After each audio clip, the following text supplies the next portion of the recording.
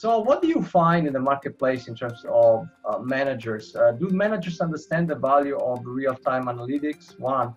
And two, do they understand that lots of the innovation here is driven by, if you like, the data infrastructure and the processing power, or is there a disconnect that you find in the marketplace today?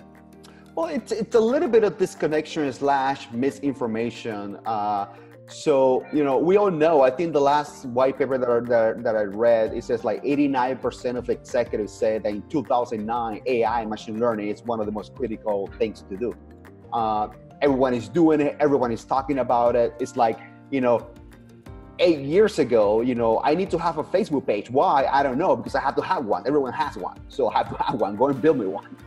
Or like, 20 years ago, I need to have a website. Why? Because everyone's building a website. So I have to have one.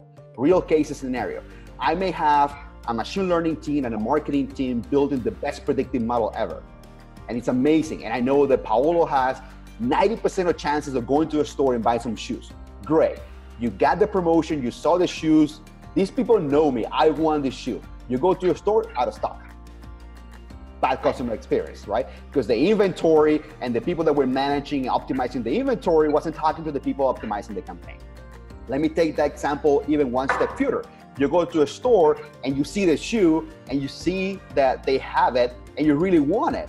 But can you really go and try the shoe on? No, you have to wait for a store associate to come and help you to, go and get the shoe from the back of the store.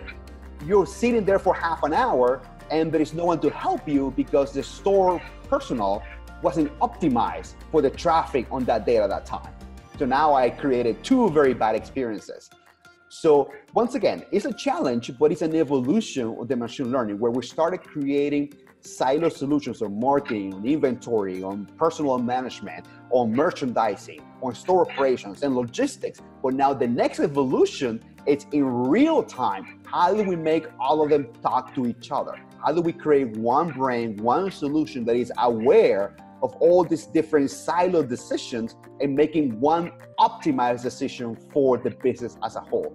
And that's where you're going to start seeing a lot of like reinforcement learning coming into play when I as a business can decide, here's my short-term goal, here's my long-term goal. And the reason why I believe reinforcement learning is going to be very important is because right now, almost everything that is being deployed, it's deployed with a short-term goal. I'll give you another example. I'm sending an email campaign. The goal is for you to click on the email. And all the models, all the data, everything that I'm optimizing for is for you to open that email. But there's really no long-term strategy. There's no long-term strategy to say, on this plateau of marketing channels, I can talk to you and all these different emails I'm sending to you. My really goal for this shopper, for this type of behavior, is that I want an extra trip to the store within 8 months. I want an extra item in the basket within the next 6 months. I want to shift this customer from this segment to that segment.